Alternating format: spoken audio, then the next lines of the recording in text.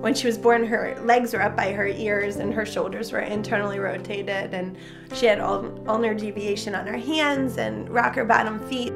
The geneticist came upstairs and told us she had arthrogryposis multiplex congenita. They brought her legs down and they casted her, and slowly and surely she started to develop.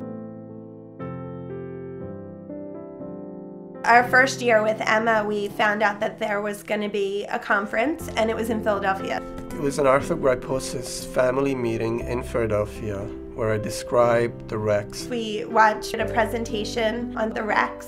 And that's how it all started. We ended up in Tarek and Whitney's workshop. The Rex was attached to a stand, and she was able to put her arms into the Rex and for the first time be able to lift her hand up towards her mouth. She just started, throwing her hands around and playing. We were bringing candy up for her to eat, and we were bringing toys up there, and it was so fun for us to go up there and to see her play. The existing Rex, it's all metal parts, and it's kind of big, and Emma was too small for that.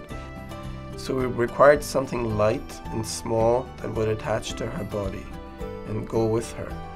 So that's where we had this Stratasys 3D printing machine, and we thought, well, we could print it out for her. And he did it, and the weight difference is significant. And for a child who only weighs 25 pounds, it makes a big difference. Whitney and Tarek put their minds together and came up with a jacket, and they would put the Rex on that, and we're on our second jacket. She outgrew the first one, and now we're on our second one. And it's still evolving. It's still growing into this incredible prosthetic that helps her to use her arms. Without the 3D printer, we would not be in a position we're in with these younger kids, making them a Rex device that can go with them. This is one of those industries that matches perfectly with 3D printing, additive manufacturing, because we need custom everything.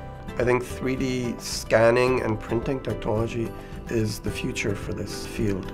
The ABS plastic that they use is the same plastic used in Legos. It's human-friendly, if you will. It's really strong and durable to handle the abuse. We can answer a need in a heartbeat. If the Rex breaks, all I have to do is take a picture and email it to Whitney. He knows exactly what the piece is. He prints it out. I go to the hospital, or he's even mailed them. I don't have to worry about lead time to machine something, order supplies. I can just basically go back to my program and print out another one. And it's back together and it's working. When she started to express herself,